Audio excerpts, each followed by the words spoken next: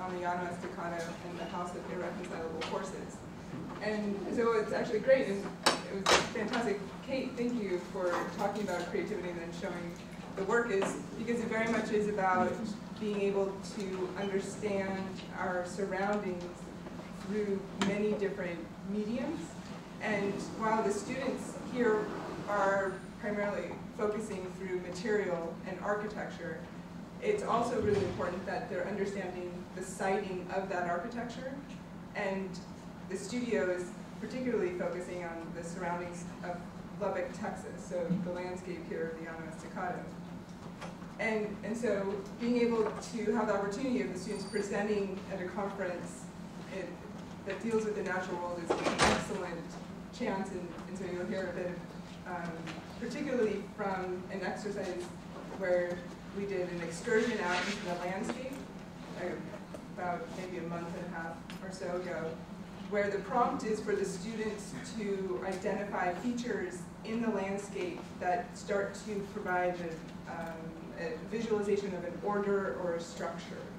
And we talk about that as being natural monuments or constructed monuments. So I'll, just to do, you'll be hearing from 7 students, and we'll have Chris Verette will begin to start with what he's terming liquid gold, and we'll have Jennifer Bean, who's be discussing Playa Lakes, Sergei Frizzell, who will be talking about the horizontal and vertical, Caleb Lightfoot with his grain structures and the silo relationships, Robert Becerra will be talking about networkings and observations of landscape through networks. Mario Ramos is discussing hidden forces, seeing that through wind. And Rebekah Reyes will be wrapping it up with a discussion of dust. So help me welcome.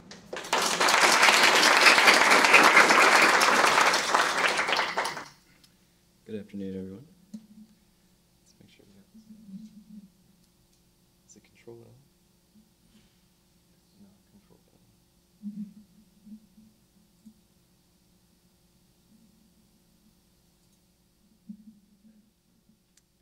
This is entitled Liquid Gold.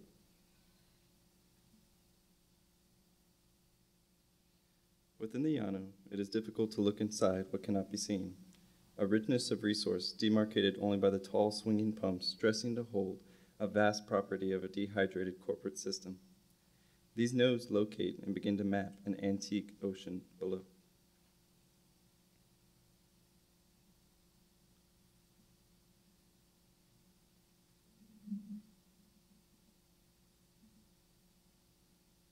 Rick Bass, an experienced oil field tool pusher and geologist, writes, "These lines of geological columns reveal the hidden ledges and beaches.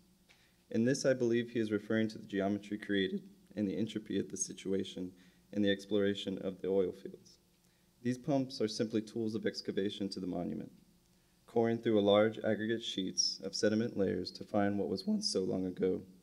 Their abundance inherently causes a grid of needles agitating the landscape." The clouds within the Llano give hints to what it may look like below.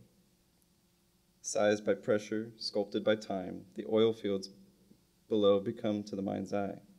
Large pockets trapped within the sand and clay. Volumes of gold to the next corporate agenda, marketing childish energy to be exploited from the earth. The question comes to mind, if we would harvest the clouds in the same fashion, would long cores be reaching into their volumes? Similar structures positioned to find the best pockets of clouds to sustain a rotten scheme. Could this look similar to Rick's geological columns, but inverted? This monument is for resource, pumped fuel so that motor cars may run on the very land it came from. Skeleton homes, shriveled gas stations, abandoned restaurants, broken light poles, weathered stone walls give way to cookie-cutter architecture, expanding with an endless ideology of temporary industrialization, leaving behind dry wells and moving to the next. This agenda abides to currency and is sustained by the monument it comes from. I decided to map the west portion of the Llano, and specifically the sparse abandoned gas stations that once served the monument. This is the Phillips gas station in Turkey, Texas, and the gas station in Florida, Texas. These stations are unique in the Llano Estacado in that they were once beacons of survival to continue travel by motor across the landscape. Their use relied on the consumption, but also the availability of crude oil and distributed from the Llano region in West Texas. This map depicts the process and the scale of the operation, while linking distance of human labor to continue quantifying and transporting the liquid. The removal of this monument comes with a larger cost to the landscape, yet goes unseen in most of our lives.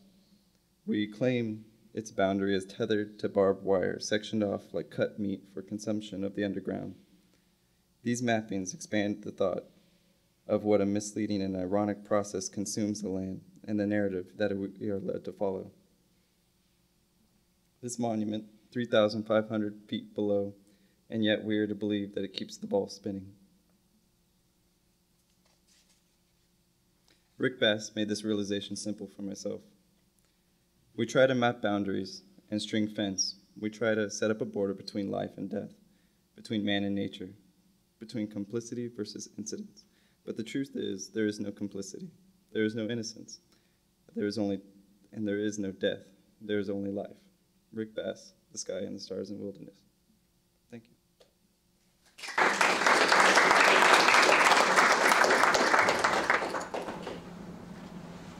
So I can mention, actually, I forgot to mention that we'll just have the 7 students present and then opportunity to discuss or ask questions.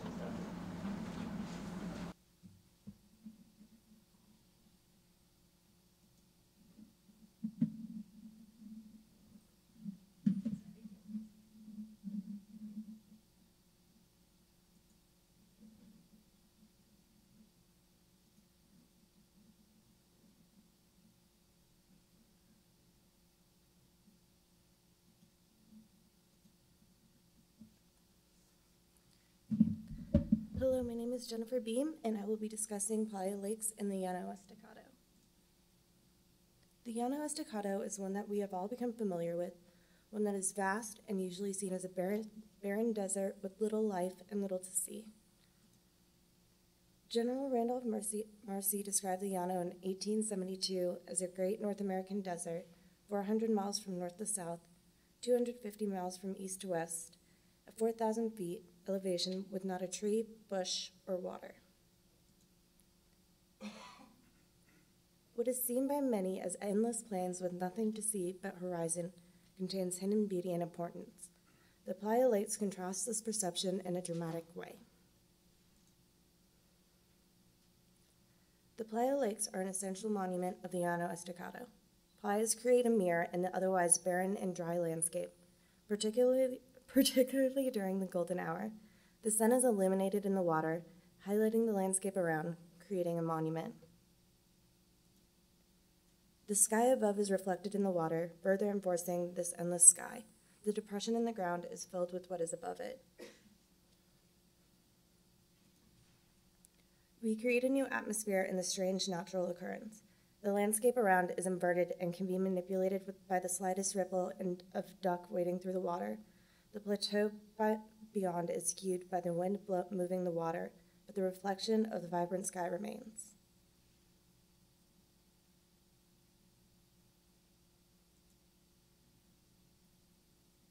These magnificent events created within the Playa Lakes are temporary and ever-changing. The view and events change when the landscape around it is adapting and changing. The playas are also a monument because the playas and waterways are a critical resource for wildlife and for humans. The Llano Estacado is part of the central flyway of bird migration and home to many native animals. They vary in size, yet hold the key to wildlife. The Llano Estacado is also part of the Ogallala Aquifer, in which the playas play an essential role. Cadillac Desert describes it as the largest discrete aquifer in the world, and also the fastest disappearing aquifer. This also shows how playas are temporary. An example of this is a playa study done in the 70s, located in the Sowell collection. In Briscoe, Texas alone, in the wet period, there were 144 playas, and dropped dramatically in the dry period to 6 aquifers. This is only one small area and demonstrates how the playas have a level of temporality to them and are affected by outside factors. As the playa lakes are an integral system within the Llano, the fluctuation of water levels has a massive effect on migration, animals, aquifer levels, and irrigation. They are essentially depressions in the ground that collect and restore water to the ecosystem. In 1877, a traveler to the Llano Estacado recorded how fluctuations in weather transformed playas. In late June, so tremendous an amount of water fell that it filled the depressions to overflowing. In early July, we could see outside water lined by the buffalo chips and grass blades that made a drift line around the flood margins. But absorption and evaporation had caused the waters to recede until they were confined in the lower basins. One of these yet had a surface of about 10 acres when we found it. We can also see how the Llano itself can be seen in the plan for the Ogallala Aquifer, and how these natural water sources begin to contribute to the functionality and formation of the Llano Estacado itself. I have mapped the density of the playa lakes in the Llano as well as quantity. The plains are dotted with tens of thousands of natural water sources. These playas also redefine the boundaries as well as its definition. It is not a vast landscape without trees, bushes, or water. It becomes a landscape with multiple sources for light. We can also see the creation of atmospheres and expansion of the famous West Texas sky. Thank you.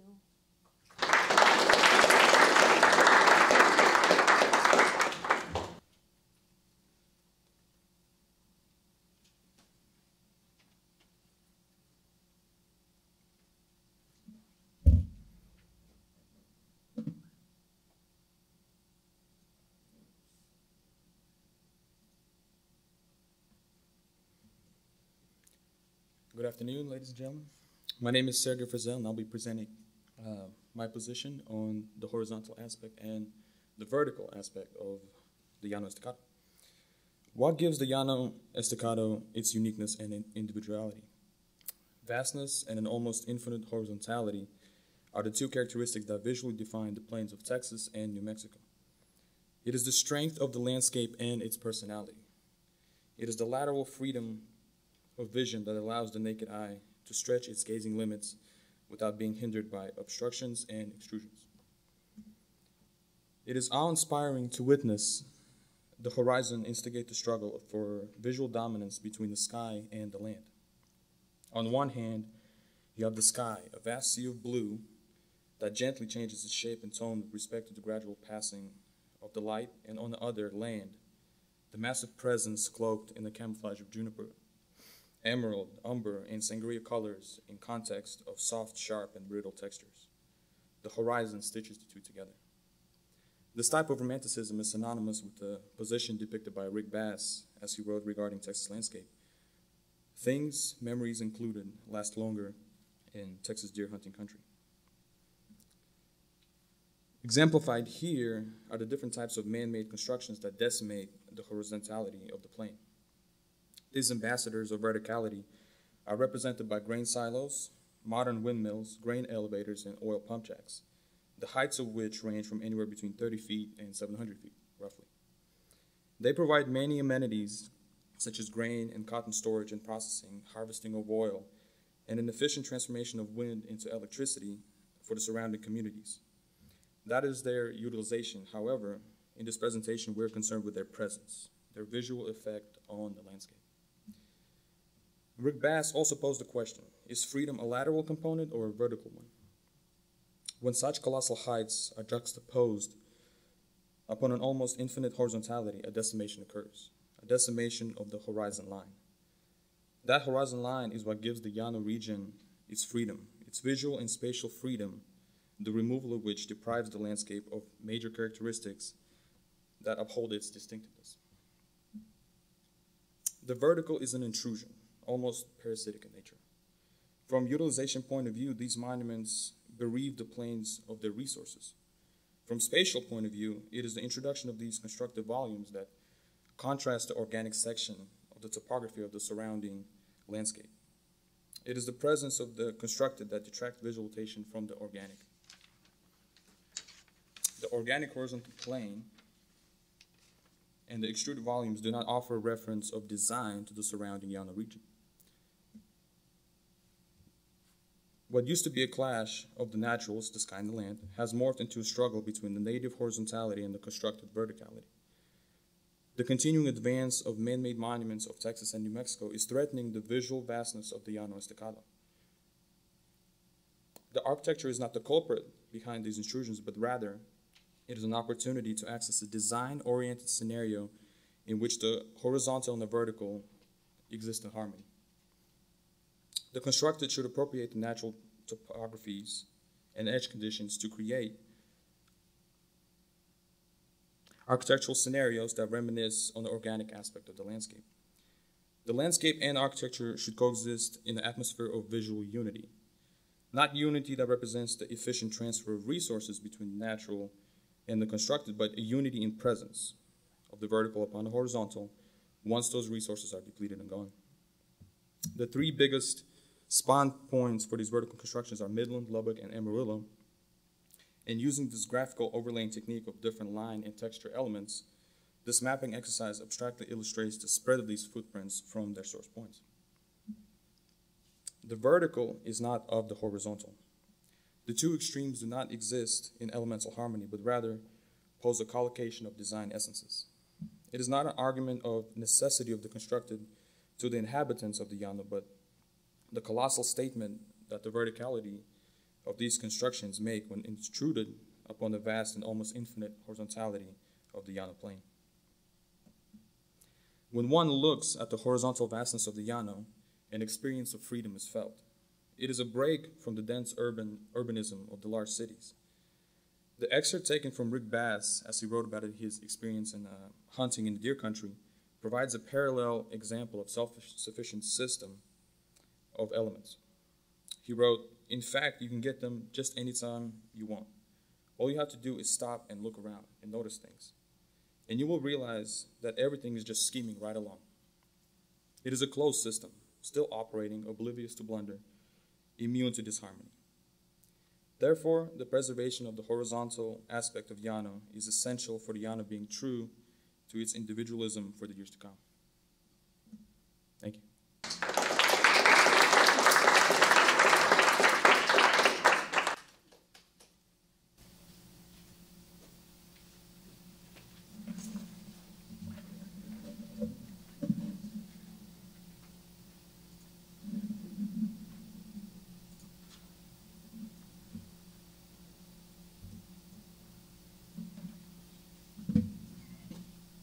Hi, my name is Lightfoot.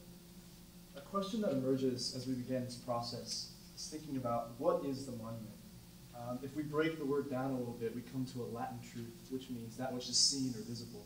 So imagine the mausoleum of Augustus on the hills of Rome, trying to conjure a sense of that which lasts. This is a monument to an emperor. But a question that emerges as we began the process is the monument necessarily made of steel and concrete? Is it something which lasts, something which is seen? Or can the monument be something that is intangible, a process of growth, for instance, something that is light and ephemeral? So pyramid and cylinder is a way of thinking about two architectural typologies that populate Lubbock and the Llano Estacado. These are the cotton sheds and the grain elevator. Trying to think about them in this way is interesting as we try to break them down into ancient architectural typology. But the question that comes up is, what is the purpose of these structures except to contain? They are containers. So is the monument the architecture or that which is contained?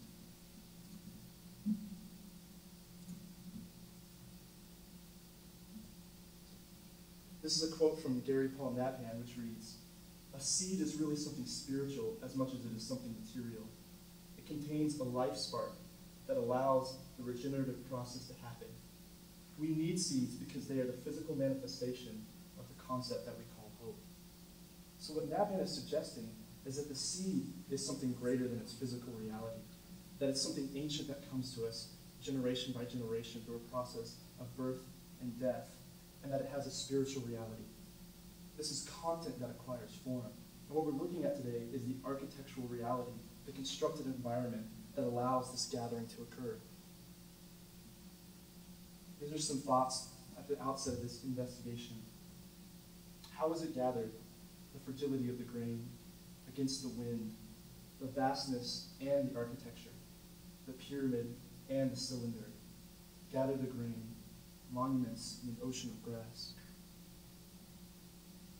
So we're thinking today as the sea, as the grain as our protagonist.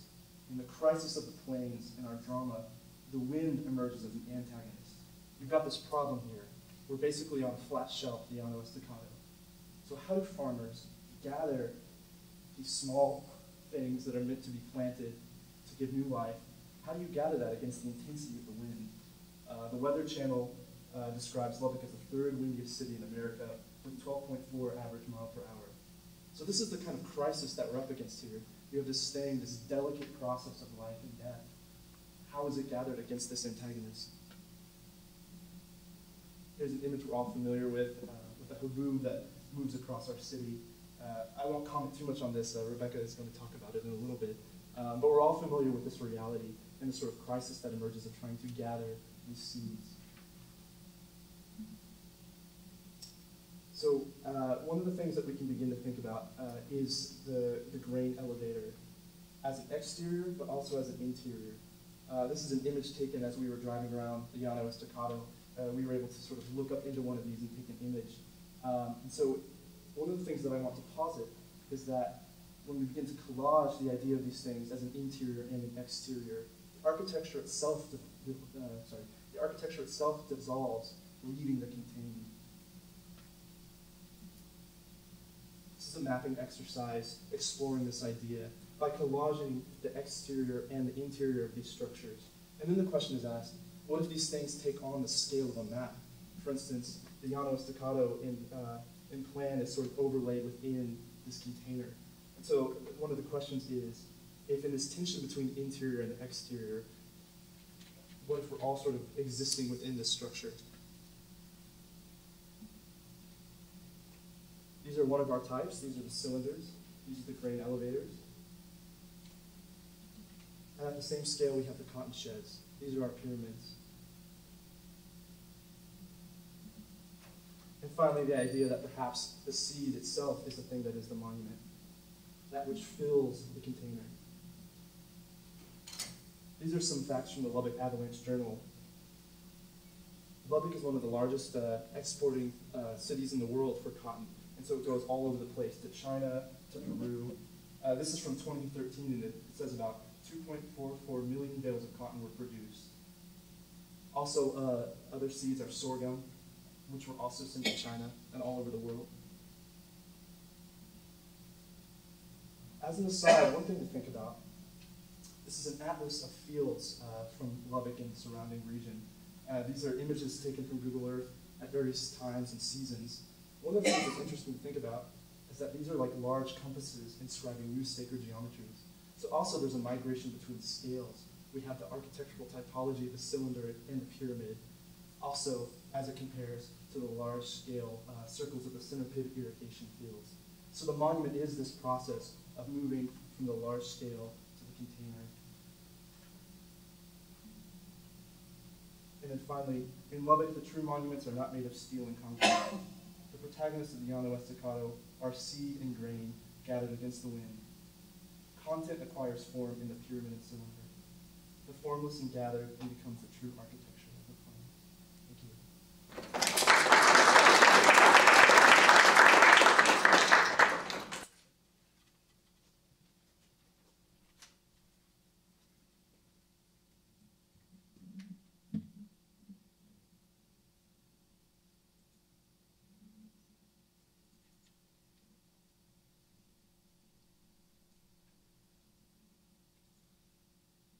Good afternoon. My name is Robert Becerra. My presentation is titled A Network in Space. The diversity of life in a place is not simply a random assortment of things. It is a fairly predictable set of organisms connected by certain ecological processes. Pollination services are among the most interactive processes involving both flowering plants and animals. In this book, the author talks about the importance of pollinators and the role in a network of plant and reproduction. Like the network or systems that happen in pollinating, so too there is a network that happens on the Llano Estacado. It starts with the Ogallala Aquifer, a shallow water table aquifer surrounded by sand, silt, clay, and gravel located beneath the Great Plains. Excuse me. I don't know why I'm so nervous. Great Plains, United States. The aquifer is part of the High Plains Aquifer System and rests on the Ogallala Formation, which is the principal geological unit underlying 80% of the High Plains. The Llano Estacado lies at the southern end of the Western High Plains ecoregion of the Great Plains of North America. It is part of what was once called the Great American Desert. The Canadian River forms the Llano's northern boundary, separating it from the rest of the High Plains. To the east, the Caprock Escarpment lies between the Llano and the Red Permian Plains of Texas, while to the west, the Mescalero Escarpment demarcates the edges of the Pecos River Valley. The Llano has no natural southern boundary, instead blending into the Edwards Plateau near Big Springs, Texas. In the 1940s, irrigators adapted oil pumps to raise underground water to the surface. Combined with more powerful internal combustion and electric motors, these pumps could deliver water under pressure to the new pivot systems. All center pivot systems will set the overall speed of the system by governing the tower on the outside of a center pivot circle. That's the tower that has to travel further and faster than the others towards the center. Because the pipe travels faster, the farther it goes, more water has to be distributed at the ends of a pivot system than in the middle. The pivot systems are connected from one to the next. They are connected by the pipes that provide the water that comes from rivers, lakes, and aquifers. This map shows the rivers, lakes, and the aquifer from which the Llano Estacado drinks. As you can see, the entire Llano sits atop the Ogallala Aquifer.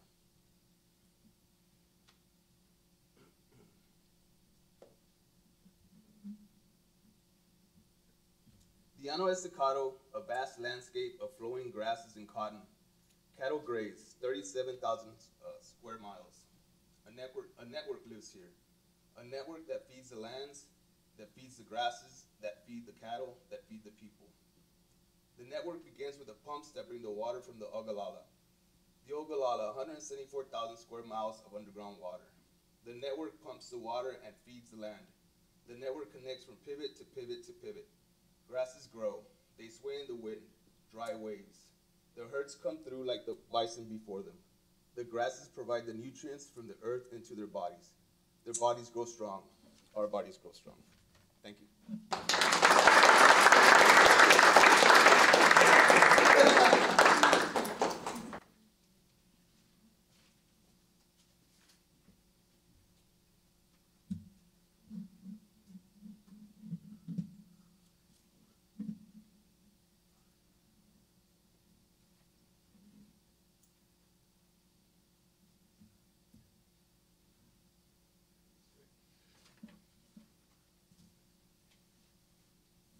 Hello, good afternoon. My name is Mario Ramos, and I will be speaking to you about hidden forces in the Llano Estacado. In the letter from Texas, Townsend Miller spoke of this landscape as the Great Plains now, the Bare Land, the open ranges, the Wind's World, Sun's Empire, Plains of the Sun, Llano Estacado, and here, I think, is the heart of it. William Tideman referred to the Llano Estacado as an ocean of wind. Both authors describe their perception of the Llano Estacado, where the hidden forces are a key component to this landscape. The Llano Estacado may be vast, but it is not empty. It is full of wind. At a height of about 230 feet, varying in several sizes, above the expansive horizon of the Llano Estacado, white technological stakes harvest, and reveal a hidden force within the seemingly flat landscape. Wind turbines, also known in West Texas as wind turbines, the tallest kinetic monuments to challenge the flat landscape, capture the invisible winds and convert it into energy to power our devices.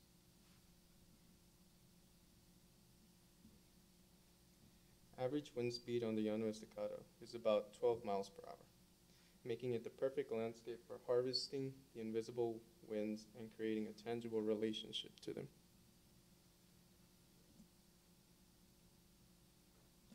These monuments to the wind reify a relationship between the sky, the land, and us. They project into the sky, plant their feet in the land, and anchor themselves even deeper to remain erect. Their stems are thin lines in the horizon, almost invisible as the winds they harvest. Their beauty is the 50-foot-long fins that spin in the horizon. Each wind turbine spins at its own pace, sometimes overlapping each other and blotting out the sky. They provide clean, renewable energy without polluting our environment. They only need a small plot of land and access roads for occasional maintenance. Wind farms minimally transform the land they stand on, creating narrow access roads that branch off for each monument. They are spaced 3 diameters width apart, or 300 feet linearly. Cattle are able to graze nearby, or farmers can plant their crops.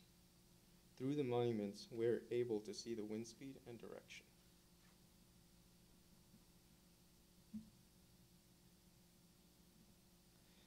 The presence of wind farms allows us to visualize wind movement in the horizon. Our sight becomes attuned to see the invisible winds through rhythms of gentle spins in our travels into the Llano Estacado. The winds in the monuments greet us. It is called a West Texas welcome. They can be seen day or night, creating rhythms in the sky. The relationship to the Llano Estacado is pre-existing.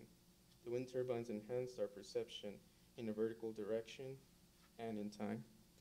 But the ancestors of these monuments helped settle and traverse the Llano Estacado.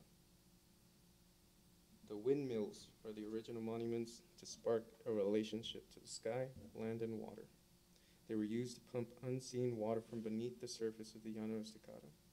They were spaced at intervals of 15 miles apart to refuel steam engines traveling across the Llano Estacado. They helped ranchers provide water for their cattle. A relationship to the invisible winds was established through kinetic wind harvesting monuments that evolved over time.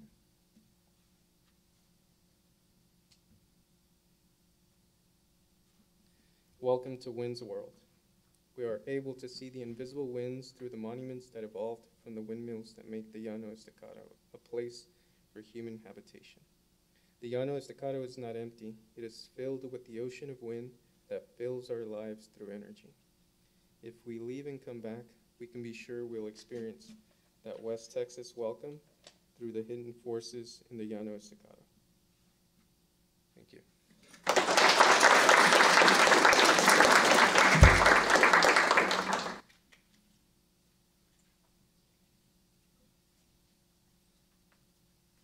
Hello, everyone.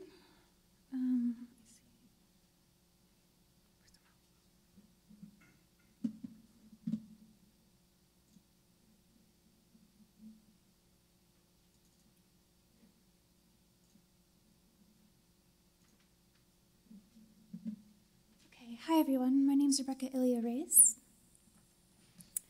In The Wasteland, T.S. Eliot writes, "I will show you fear in a handful of dust, but hopefully today I will show you a glimpse of monumentality instead." While traveling throughout the Llano Estacado, one cannot help but notice a plethora of monuments that dot the landscape. From cathedral-like grain elevators and cottonseed sheds to pump jacks that bow over and over to the landscape, one is left in awe of a landscape that is seemingly filled with motion. In landscapes, J.B. Jackson writes, "But there is always a slight movement, tourists on their way to some spectacular destination, trucks headed across the continent, a horseman or a Navajo wagon raising a minute cloud of dust somewhere miles away, and simply by being in motion yourself, you felt that you belonged." The land of the Llano Estacado is always moving. It moves when you move. The land is in the air. It weaves itself into every place, settling before moving on and being replaced by itself. The land stretches out, encircling you within an unbroken horizon. Here, the land is isolating, omnipresent, gargantuan, microscopic, and ephemeral. Dust is often thought of as a collective, when in reality it is particular. Monuments are also thought of as singular and vertical. Dust, however, derives an aspect of its monumentality from its horizontality, a flatness which gives birth to other monuments.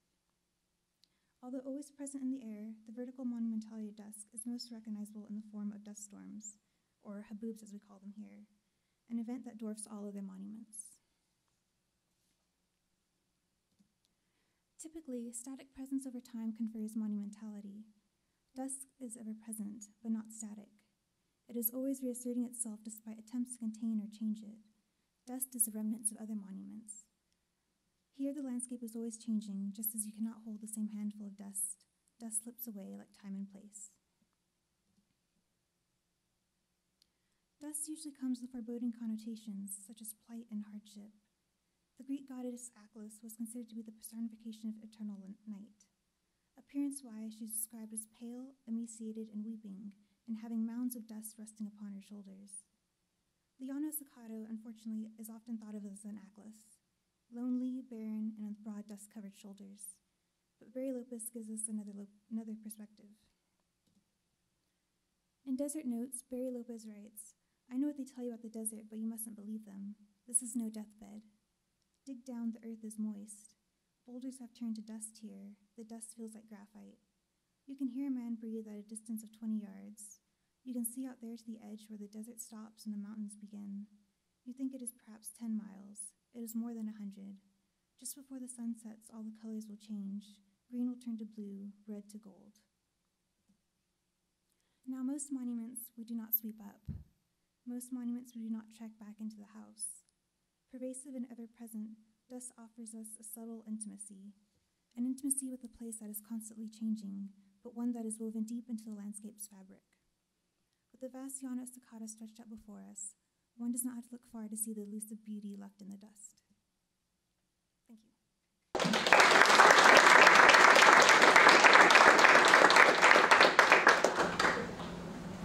So that's the 7 presentations, but I'm going to ask the students if you yes.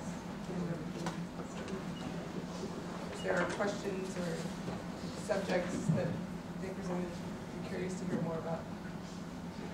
I'm curious where you got the map of wind circulation through the Llano. The map of the wind, Yeah. Since wind is always changing, it's temporality, I chose this one specific day, exactly after a storm, and through the weather maps online, Okay. I was able to just draw over it.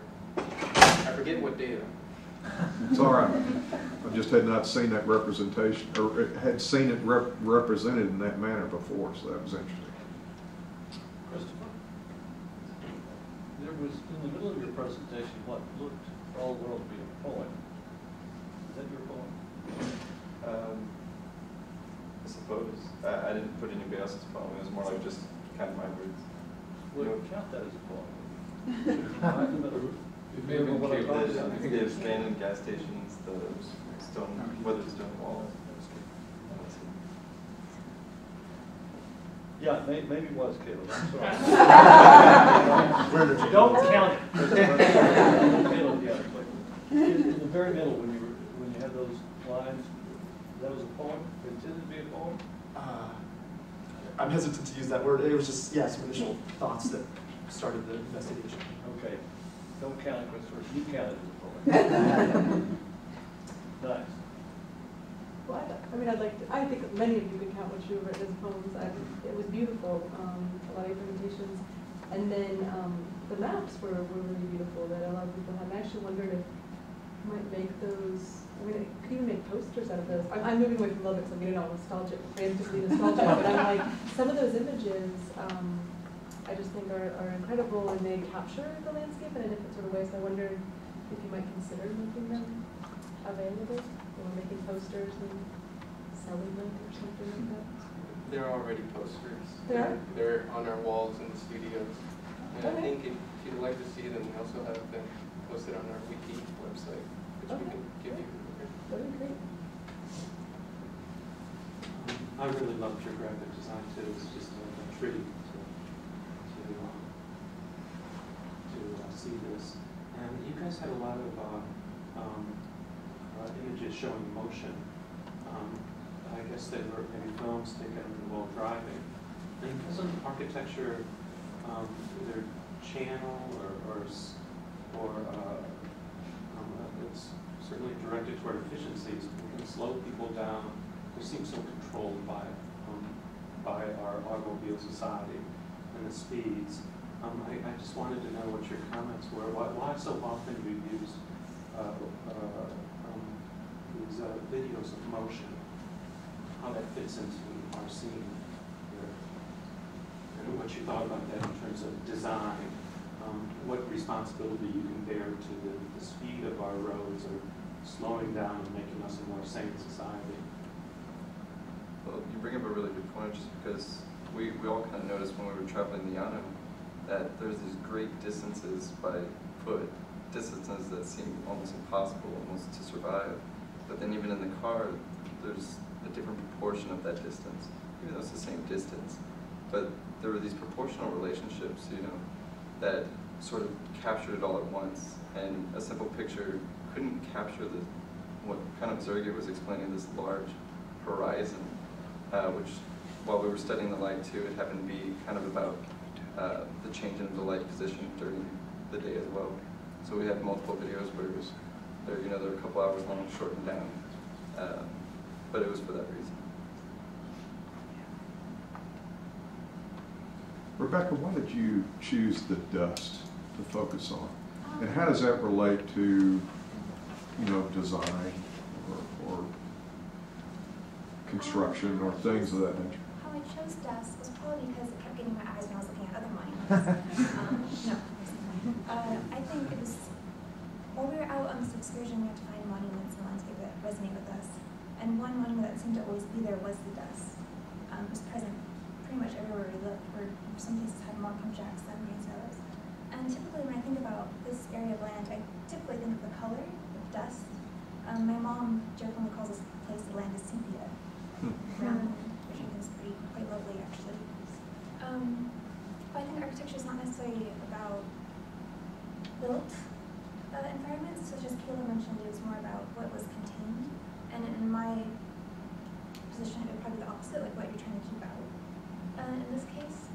But yeah, I think it was one of the more interesting aspects of this area.